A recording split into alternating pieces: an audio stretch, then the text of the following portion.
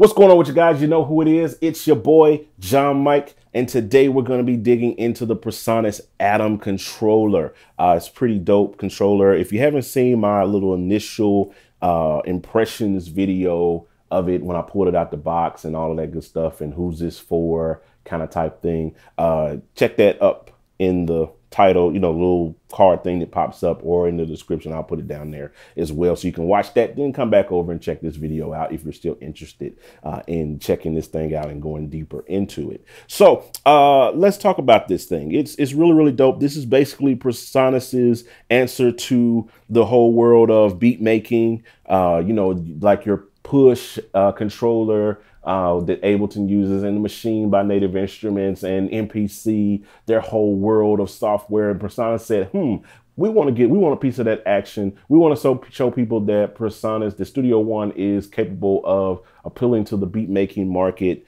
and what they do. So we want to get them in there and these producers using our software and our controllers. So let's see if this thing really kind of, holds up. And I'm going to show you how this thing works. And one of the things I will say, and I kind of said it in my other video in case you don't go watch it, but if you're coming from like a MPC world, a Machine world, you've been using all types of different other beat machines or beat making controllers, then getting used to this is going to be a little bit of an adjustment at first, because things are kind of positioned differently than what most beat makers or most people are used to.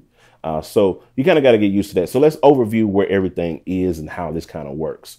So you got your navigation area over here on this side. So if let me hit my setup button, hit browser and bring it up. So I can actually dig through my browser area and select through my presets here in this area.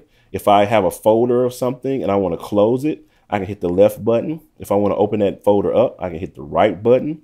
Once I find something that I like, I can hit the select button and it actually opens it up.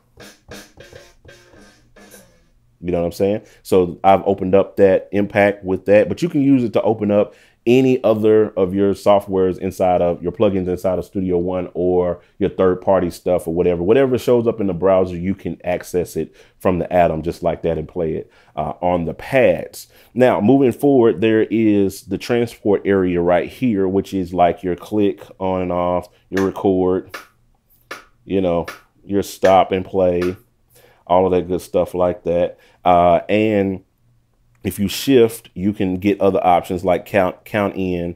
You can hold shift and hit record and it'll save. You got your loop right here. And then where it was hiding it took me a second to find it. The undo button is actually the stop button. So if you screw something up and you want to undo, hit shift and stop and it will undo it. Took me a minute to find that. I was about to almost curse Presonus out. I don't curse, but I had some words swimming around in my head that did not come out of my mouth.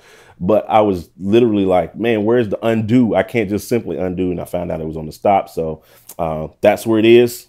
That helped me. It may help you.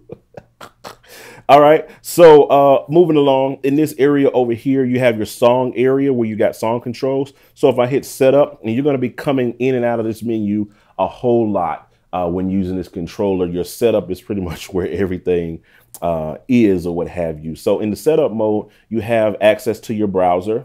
I can bring that over here. I got tap tempo 2, 3, 4, and I can tap that in there.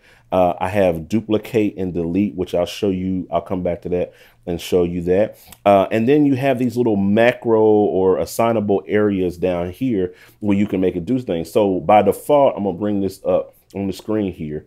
This is kind of there, and this is clicking that little down arrow in case you missed it and hitting Atom. This is kind of their default mapping, so to speak, of how this is, how they have it set up or whatever.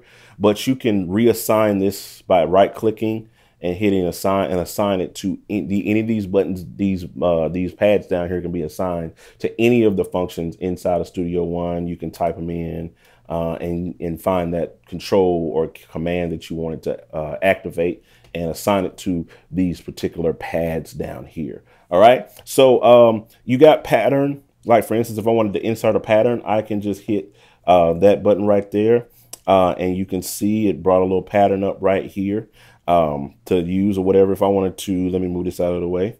If I wanted to duplicate that pattern, I can just hit the duplicate button right here. If I want to delete that, I can hit delete. You know what I'm saying? So you're in complete control here. Now, these buttons right here, or the knobs rather, have different functions depending on what mode you're in. So right here, if I'm in the browser area, I can actually use this knob right here. If I bring my browser up, I can use this knob to actually go through all of my presets that I have here more quickly than doing the up and down button. I can just grab this knob and just like quickly fly through that. One thing I found is that it's hard sometimes it's not as, like, see how I'm trying to like stop on that impact. So it's not really intuitive like that. Sometimes you'll pass by it, trying to get to something, but it's a good way of quickly kind of digging through there or whatever. So also this second knob right over tempo actually controls your tempo. So you can make it faster or slower, adjust that right there, or use tap tempo. So that's pretty much the setup area. Now you have a set loop button here that allows you to set your loop points and things like that. Moving on down, this is your event area where you have an editor. You can control the edit window, bringing it back and forth. If I hit shift and edit, I can actually remove the editor. So if I want to open it, I hit it. If I want to close it, I hit shift and hit it again and it closes. Then there's quantize and nudge button right here where you can actually quantize a pattern if you create it. And then you have your instrument show and hide just by pressing that button. Really, really useful. And then this preset button is pretty cool. When you have your instrument pulled up, you can hold down the preset button and then I can actually cycle through my different presets. Close my editor here.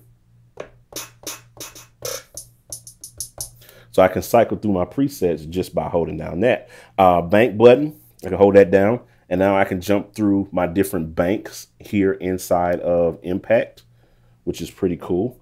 Full level. If I would, by default, these pads are velocity sensitive. So the harder you hit them, the louder they play, softer they play, what have you. But you can turn on full level and it will play these samples now at their full 127 velocity level.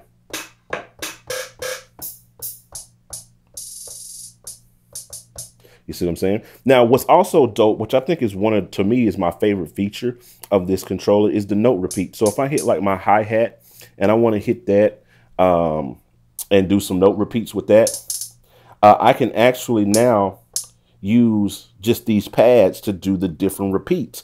Now, I've played with a lot of controllers, and I don't think I've played with one that actually had the note repeat laid out like this, where you can do it this simple.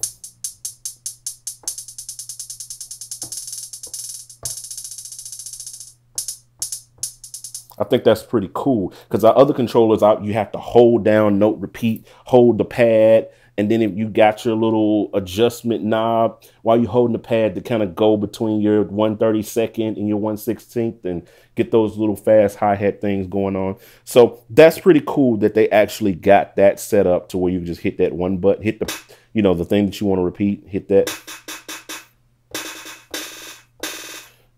and you can just do it just like that. I think that's pretty cool. Then you have your shift button, which of course activates all of your secondary options for the different various parts of it. Now, the only other thing about this is when you have an instrument pulled up, these knobs actually now control the instrument. So if I want to control the gain or the volume on a sound, I can do it using that first knob. If I want to control the panning,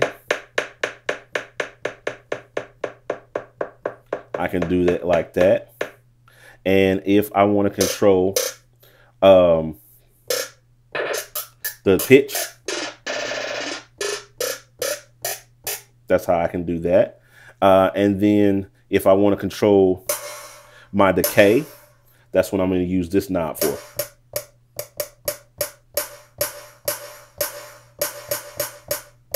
So So that's pretty cool.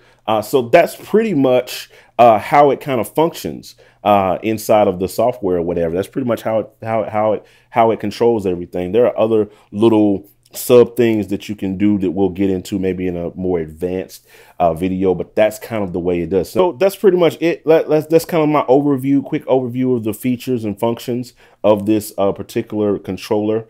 Pretty cool. As you can see, it takes a little bit, kind of a learning curve to get used to where everything is and what everything does. That's what I wanted to do with this video. I didn't want it to be hyper long, but I wanted it to kind of show you guys, what it can do and how to get around the different menus. I'm going to do another video where we actually sit down and try to create a beat. I'm not a beat maker, but I'll try my darndest to make something to kind of show you guys how you can practically use this in production work or what have you. All right, so do me a favor, hit that like button, hit that share button, hit all of those buttons, the subscribe button especially, because I got a lot of great content on this channel and a lot of great content coming. So please be sure to do that on your way out, and we'll catch you guys on the next video. I'm out. Holla at your boy.